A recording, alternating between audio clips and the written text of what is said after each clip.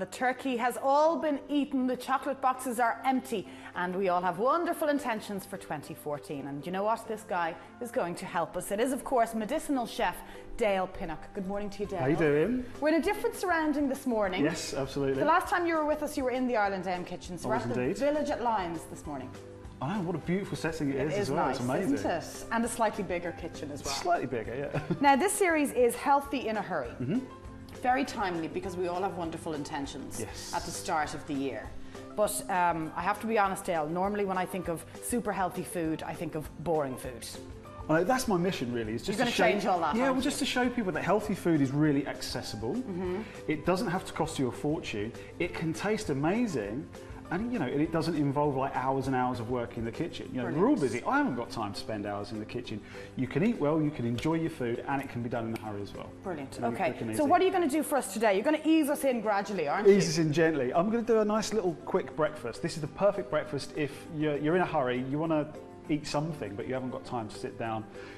It's something you can knock up, put in like a little container, off to work. Take it in the car with you or on the bus or wherever you're going. Yeah, it's a smoothie, but it's not your typical kind of fruit smoothie. It's something with a little bit more depth to it. It's actually... Go on. A cheeky chocolate mocha chili breakfast bomb. A cheeky chocolate mocha chili breakfast bomb. That's my name for it. Breakfast bomb. Okay, basically it's a chocolate smoothie.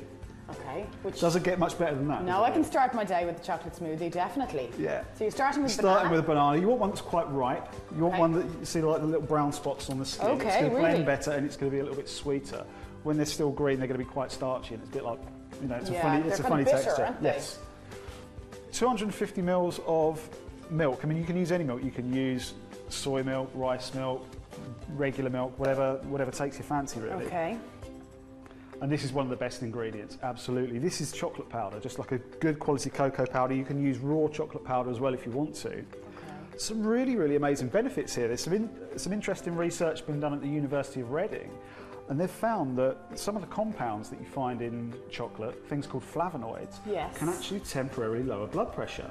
Really? Yeah, they actually cause a relaxation of the muscular walls of our blood vessels. As those muscles relax, the vessel gets a little bit wider and the pressure within it drops. You know, it's not going to replace a medication anytime soon, but it's a perfect example of a kind of food that people can start to add to their diet if they've got that kind of concern. Wow, okay. In this form, Dale, or in any form? I would say as pure as you can get, really. Okay. I mean, obviously you can have a chocolate bar, but you would go for something like an 80% chocolate, you know, one of the dark chocolates. Yes, with the high percentage of cocoa. Yeah, when it's all like cream and sugar, then you're kind of negating some of the benefit, really. Sure, okay. So I've got a little bit of honey just to sweeten it. Lovely.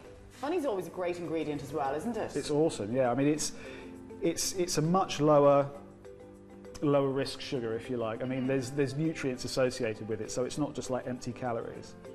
And what kind of honey do you normally buy?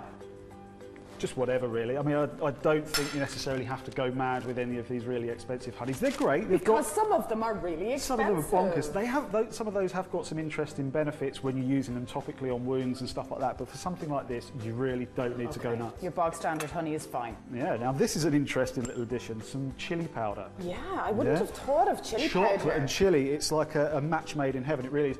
Don't go bonkers. Look how much is there. That's like, you know, that's a third of a teaspoon. Right, okay, that so spoon's go slightly easy smaller here. than a teaspoon. You can always add more if you really, really want to, but it's impossible to take it And away. what about the benefits from chili powder? Because we're hearing a lot more about chilies, aren't we? There's similar benefits that you would associate with the chocolate as well. So it actually is what we call a vasodilator. It does widen the blood vessels a little bit. Okay. Whenever the blood vessels widen, the pressure within it drops. Nowhere near as strong as chocolate, and its effect is much more transient. But it does kind of warm you up a little bit as well. So obviously on a cold morning, it's a really, really nice addition. Okay, on a cold morning, this is perfect, isn't it? Now, this is a shot of coffee. A shot of coffee. For some really odd reason that I don't understand, people think that coffee is really, really bad for you. There's absolutely no evidence that coffee is bad for you, but a huge amount of evidence to show that it is incredibly good for you. Really? Yeah, for balancing blood sugar, for obviously like mental health as well. There's been some amazing studies. Go out there and have a look at some of the research. It's phenomenal. And we hear all the time that coffee is so bad for us. Yeah, it's just an urban. And the caffeine it's an urban myth. Obviously, if you're sensitive to caffeine, probably not #1 choice of ingredient. But if you're not, there's a lot of benefits there. Really? Obviously, you know, the difference between, as they say, the difference between a poison and a medicine is dose. So if you're on 20 cups by lunchtime, probably overdoing it a little. You know, but as a morning boost. So everything in moderation, yeah, eh? As a morning boost, it's awesome. It's okay, great. So now I'm just going to whip it up. You're getting your coffee hit here as well. Coffee and chocolate, so doesn't get much better than that.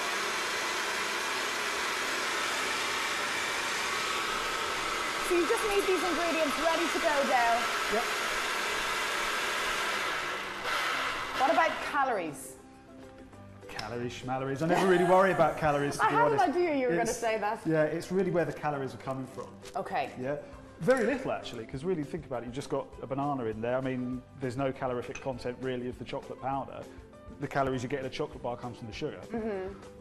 So very, very little. Okay. That looks good. So there we go. Oh, a little bit of banana there. So That's yeah, okay. blend it for a little longer just to get it nice and smooth. But we never have time on our side with these things. So there you go. Can I have a little taste? Have a little taste. Let me know what you think. And you should get a little chilli here. You get the coffee in there. Oh, Dale, that's so good. That's awesome, isn't it? That is gorgeous. It's and great. I wasn't convinced, I have to say, halfway through that I was thinking, I still prefer my morning coffee. That's really good. Yeah, but you get your morning coffee, you get that. Oh, there's an aftertaste Yeah. of the chili. Yeah, it just gets you just at the last minute. But that's something you can put into a little container That is fantastic. in the car off to work.